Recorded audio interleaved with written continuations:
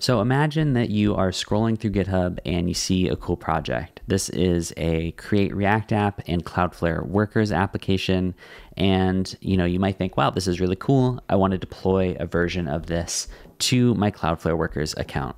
So we're super excited to announce deploy.workers.cloudflare.com, which is a way to deploy Cloudflare Workers applications using GitHub Actions. So I clicked on the deploy button here. I'm now on the deploy site, and I just have a couple steps and really only about 5 minutes or so to get this project deployed up on a URL and ready to go with my Cloudflare Workers account. So to start, I'll authorize workers. You can see there's this deploy to Cloudflare Workers application, and it's just going to install on my public repositories, meaning that it's only going to be able to access my personal projects, so not all of my organization's projects or anything like that. It just has access to my account, and you'll see why here in just a little bit. So next I have this configure section. I'm just going to provide my account ID and my API token. We've provided instructions on how to find both of those, as well as links to really get you right to where you need to be to get those values. Though for now, I'll just fill these in real quick off camera. So with my Cloudflare account set up, it's time to get started deploying the actual project. And this is really only a couple steps. First, I'm just going to fork the repository. So that happened in the background, super quick. And with my new forked repository, I'm going to go in and enable GitHub Actions on this. So, it's forked. You can see it's signalnerve/Cloudflare Workers CRA. It's forked from the original project that I was looking at. I'm just going to enable GitHub Actions. You can see now I'm on the Actions page. There's no workflows running. And I'll come back here and say workflows are enabled. Now I'm on my last step before I'm able to deploy the project. You can see it says deploy to workers. This will initiate a deployment and your application will be running on workers shortly. So let's deploy that. And you can see it's now started the deployment process. So, celebrate, you're now deploying to workers. So you can see it's now deploying. It's going to check the workflow status for me.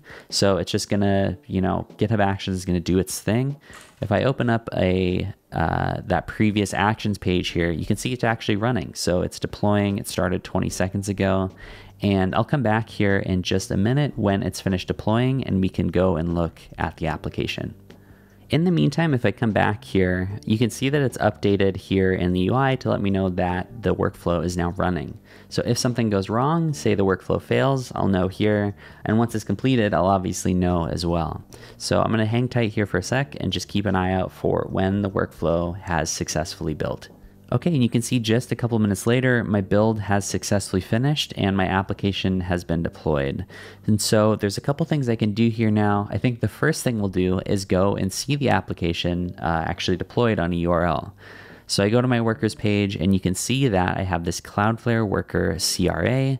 It's deployed, and at some point here in the future, I'll get analytics. So when people start to view the application, I can see, how many people are viewing it, how many of those requests are successful, and things like that.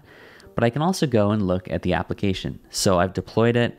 I'll put a link to this in the description. It's Cloudflare Workers CRA on my Workers Dev subdomain. So it's successfully deployed it using GitHub Actions without me having to have any sort of, I didn't install our command line tool locally. I didn't really do any configuration besides just let the application connect to GitHub and just do its thing. So there are a lot of really cool applications that we're hoping to get working with the deploy to Cloudflare Workers application that we built. If you have one of those projects, you should go and check out the developer guide, which I'll put in the description of this video. There's just a couple steps you need to add to your project to allow other people to deploy it with Cloudflare Workers. And some projects, just as a heads up, you may need to go after you've set up the deploy and stuff like that. You may need to go and customize things in your forked repository. So, for every project, sometimes the deploy isn't as straightforward as this one. But even for really complex things, which I have a number of on my personal repository, I found that this is a super easy way to deploy things that is a lot better in most cases if I'm just trying to get something up just like try and spin up a React application or something like that, I find it's a lot more straightforward than having to, clone things locally and do all of that kind of stuff. So if you're interested in checking out the deploy application, I will put it in the description of the video.